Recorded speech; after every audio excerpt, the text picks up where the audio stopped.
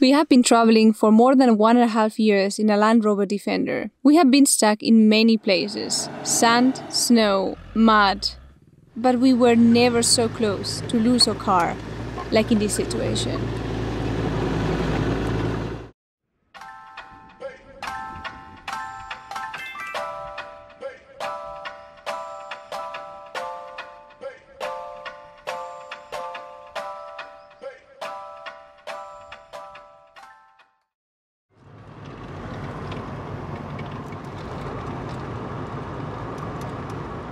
We were absolutely stoked to start traveling around South America, especially as family is joining us for the adventure.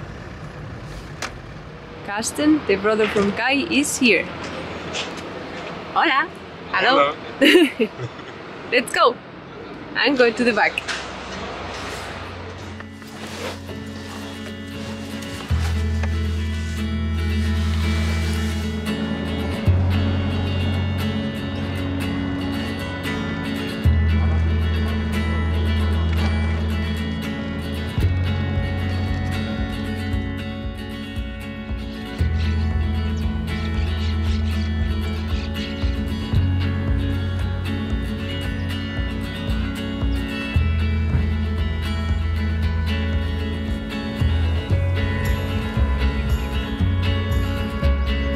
I guess it's true what they say, you know, about the calm before the storm. In retrospect, it was clear that we were enjoying a very peaceful moment in Uruguay. Not only the weather allowed us to have a couple of beautiful rest days, for Carsten to get rid of the jet lag, but also for doing some maintenance on the Landy.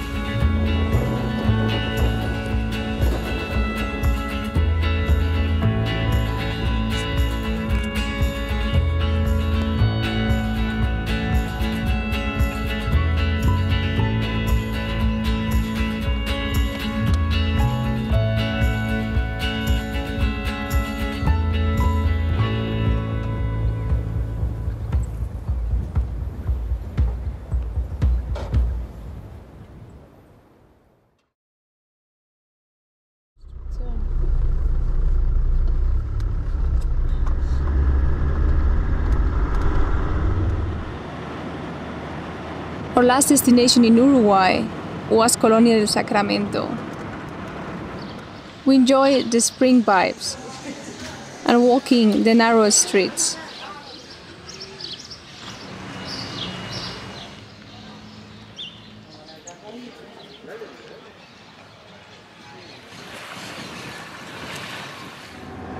From here, we headed towards the border to Argentina.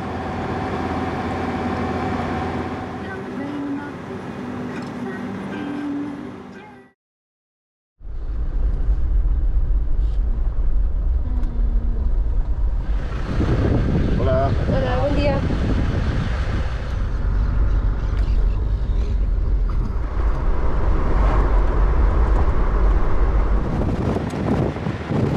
Welcome to Argentina! First things first, put some diesel. We were pretty empty, but we knew here is a lot cheaper. Like really a lot cheaper.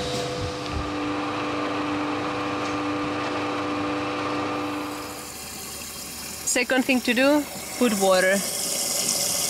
I like when the petrol stations have water. It's just super convenient. Nothing like in Africa, where we had to search for the whole day for water.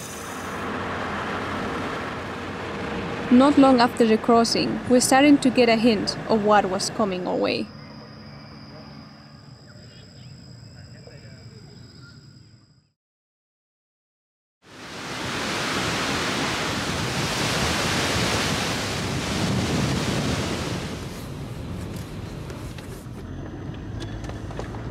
The region of Corrientes in Argentina was getting massive storms non-stop, flooding most of the landscape and increasing the level of the rivers.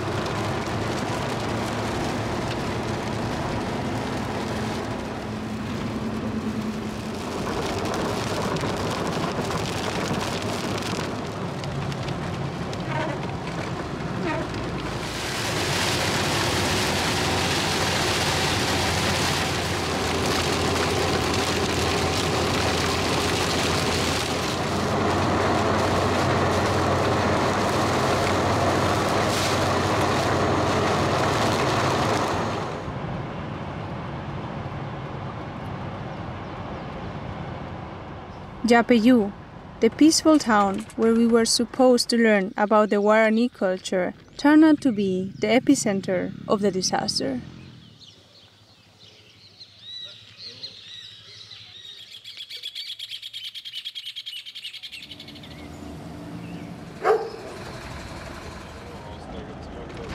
We took back roads going north, parallel to the Uruguay River, unaware of the drama that was about to unfold in less than 5 minutes.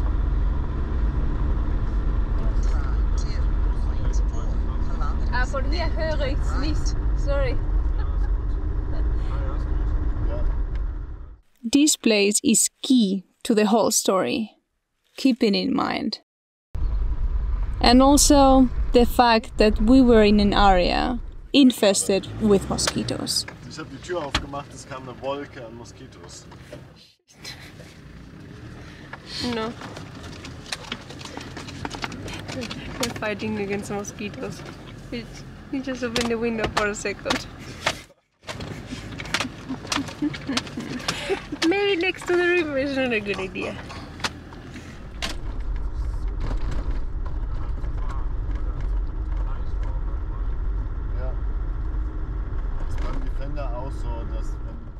This was the time to be smart and walk the path. But overconfidence took over, as well as being too lazy to walk it in a mosquito-infested scenario.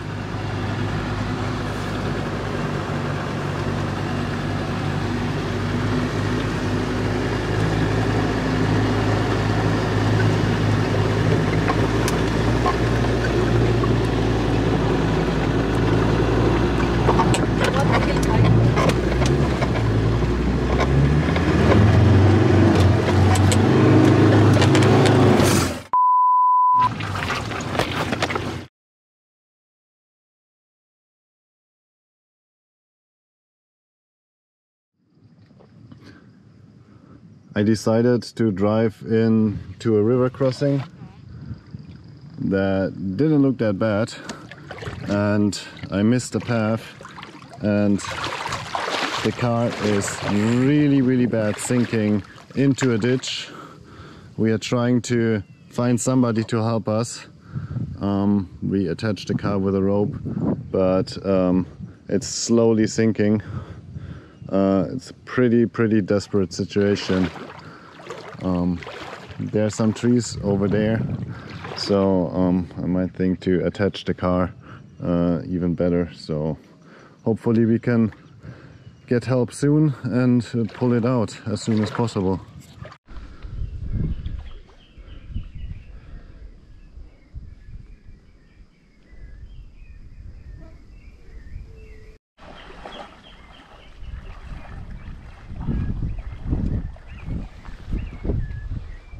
While Kai and Carlsen were looking for trees to fix the car, I already had taken the most valuable out of the Landy, and I was running like a maniac, looking for help.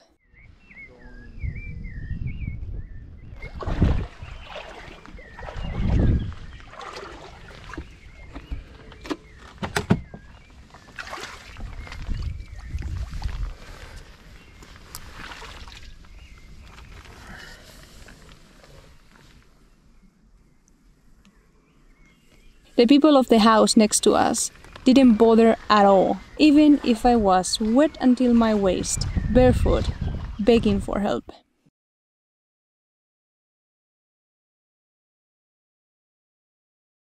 But we were lucky that the guys from the prefectura took over and helped us the whole time.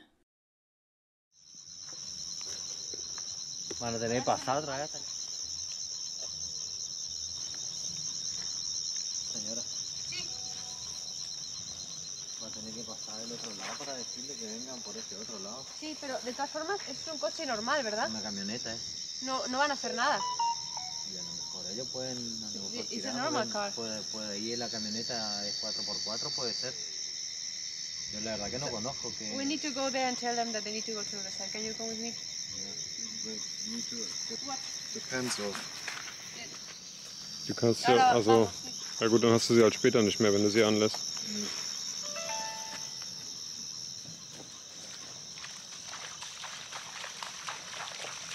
Dígale, señora, lo que le dijo Tony. Dígale que de ese lado no pueden sacar porque va a volcar. Claro, claro. It was thanks to them that we were able to get in contact with the police and the fire brigade from Yapeyú.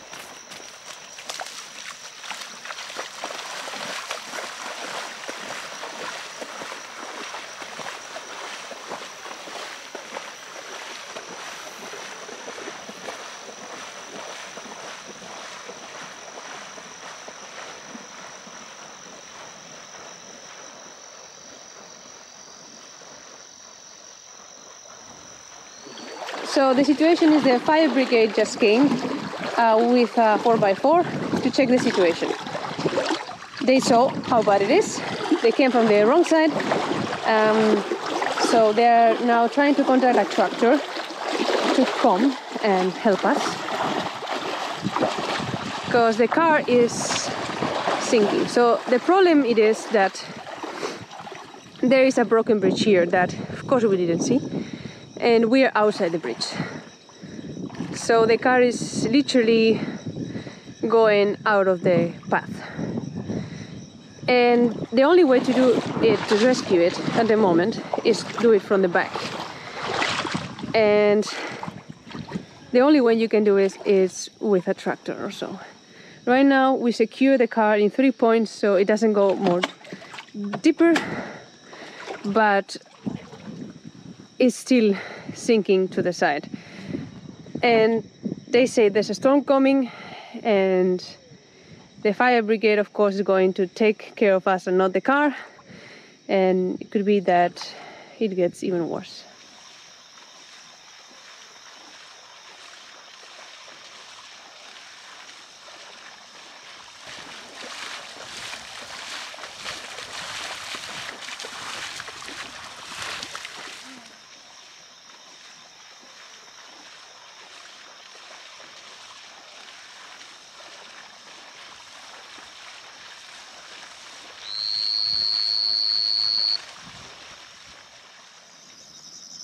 It's really late. I don't have a clue what time it is. I don't have my phone with me. Already dark for several hours waiting for the tractor. Carsten went with the guy from the prefectura to the house because we want to avoid that all the things that we have, including all electronics, to get wet because it's going to start raining soon. So that's it for the moment. And Kai is taking extra things from the car, top of the car.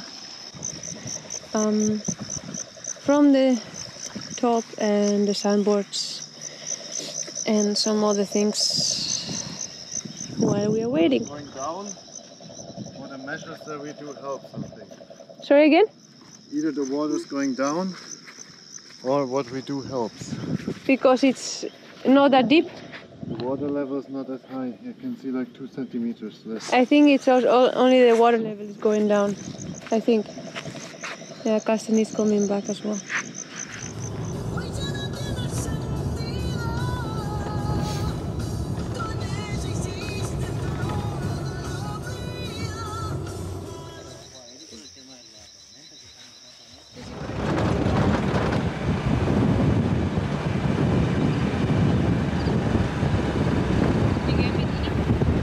Der Feuerwehr. Ja. Ja.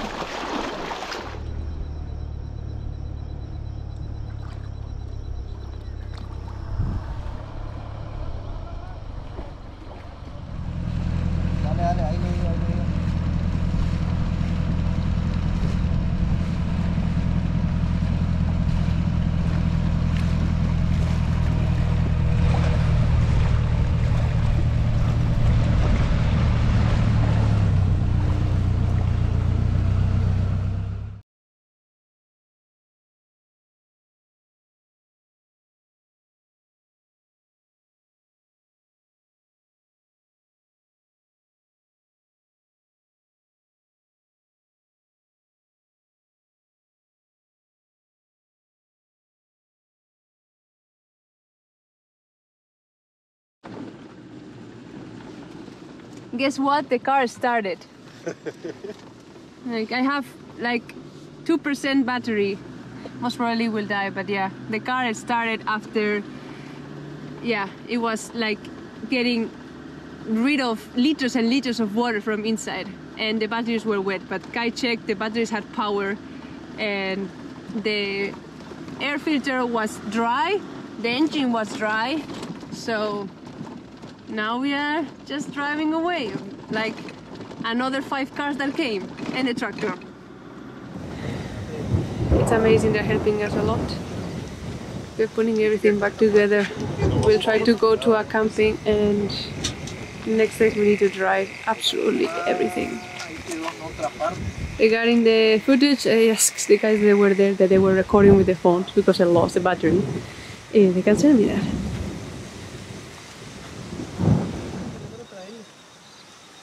Carsten is just shocked at what happened. Like less than 10 days with us. We picked up everything, put it inside the car, and we are going to a camping. We are at the camping. Actually, there's nobody here, but we are just going to stay here until tomorrow and talk to the owners, I guess, tomorrow. It's municipal, so it's from the city. Yeah. Yeah, okay. The citizens of this town.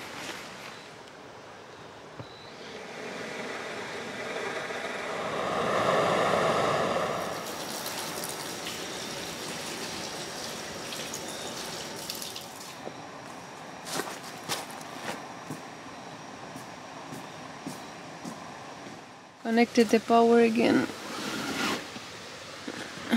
Everything, it's okay.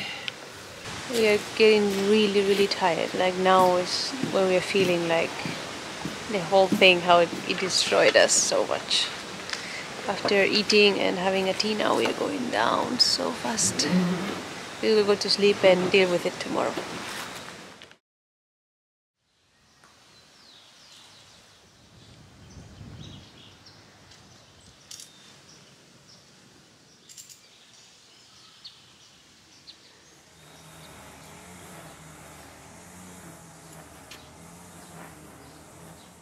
Good morning. We changed places and now we are somewhere dry, so we can dry most of our stuff, clean the car and so on. Everything needs to dry, but the weather is not cooperating.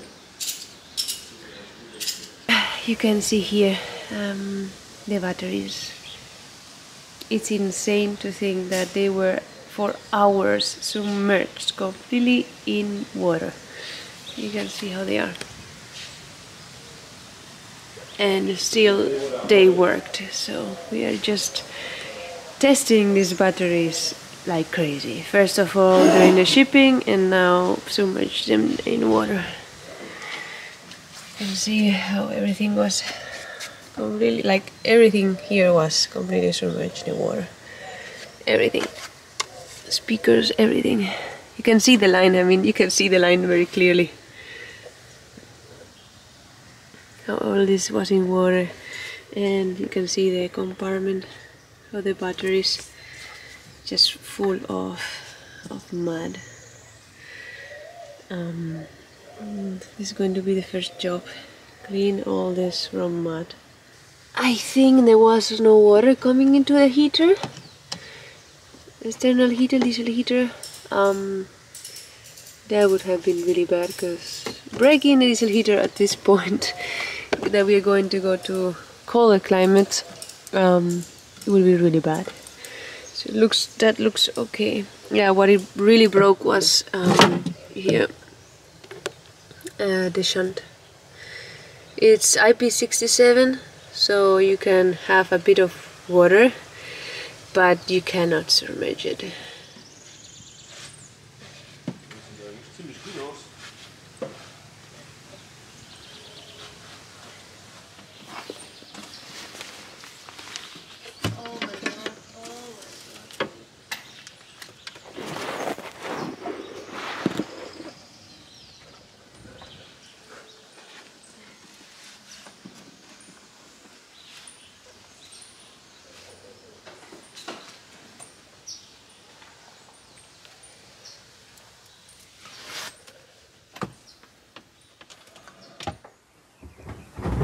This is the tire that was completely buried in the mud.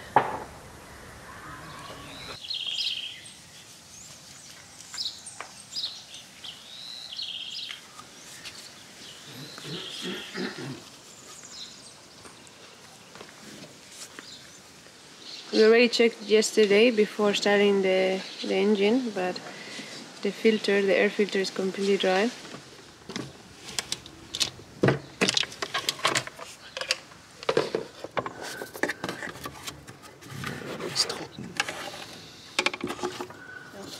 That's the breather of one of the axles. That's transmission and transfer case, as far as I know. And they were out of the water, so they should be fine. So no changing oil on the axles? I'm not sure about it. The generator was not in the water, so should be fine as well.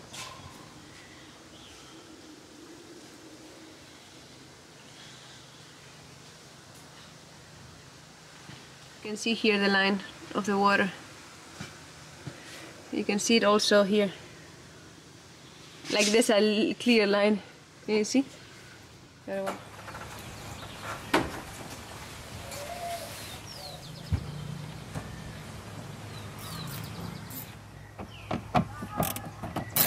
Second time in a couple of months that we removed the whole furniture.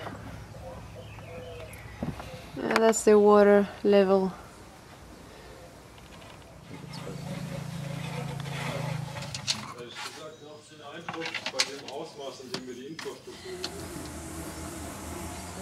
The camping is completely underwater there. The river is like super high.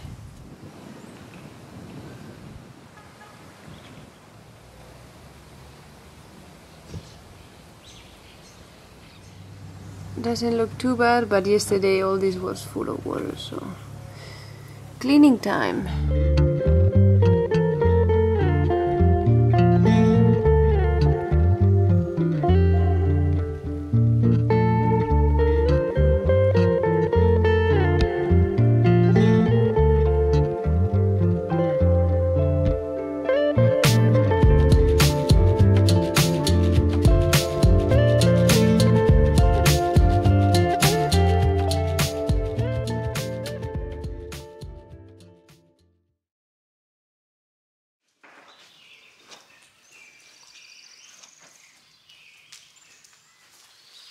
After checking everything yesterday, it looks like the only thing that broke is the shunt and maybe the temperature sensor.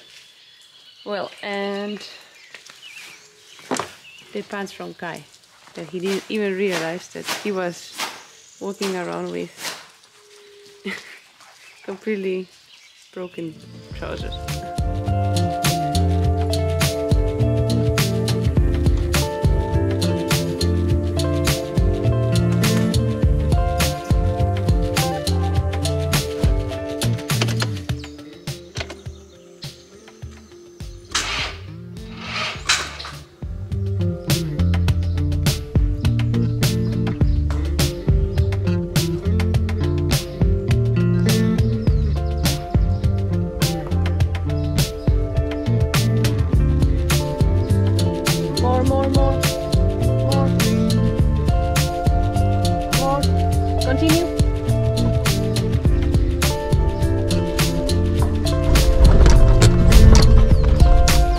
Nearly.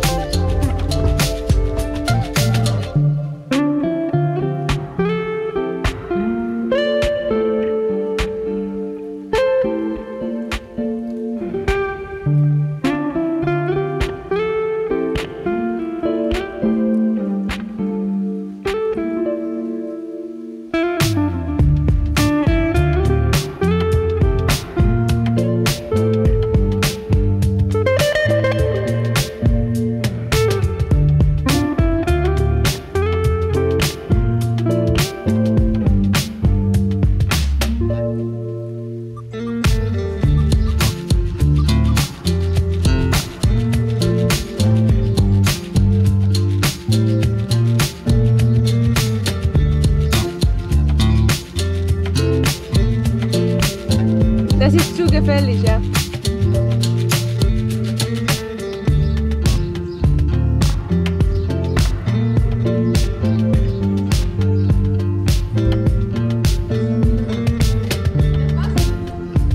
Ja.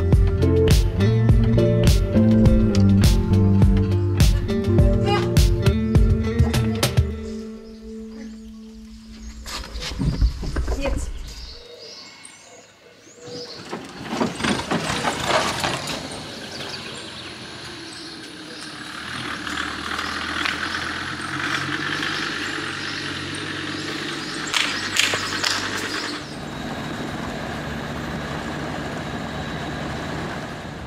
We are back for another try.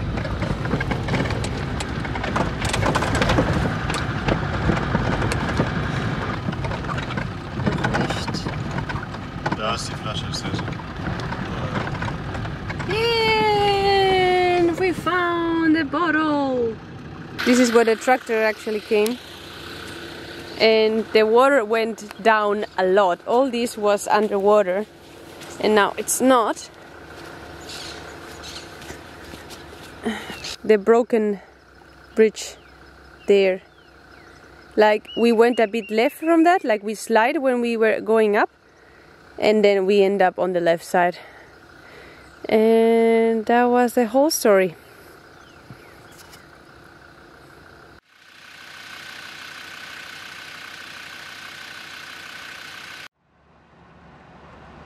We consider ourselves extremely fortunate.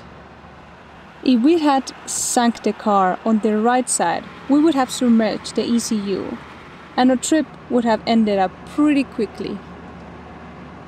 But more important than anything, without the help of the people of Yapeyú, we would not be able to rescue our car. We at least learned our lesson. I hope you do as well from our video. Always, absolutely always walk sketchy rivers. Thank you for watching and see you in the next episode. So we got stuck in sand, we got stuck in mud, we got stuck in water, and we got stuck in snow. We have them all. We had an accident. We were scammed. That's the statistics.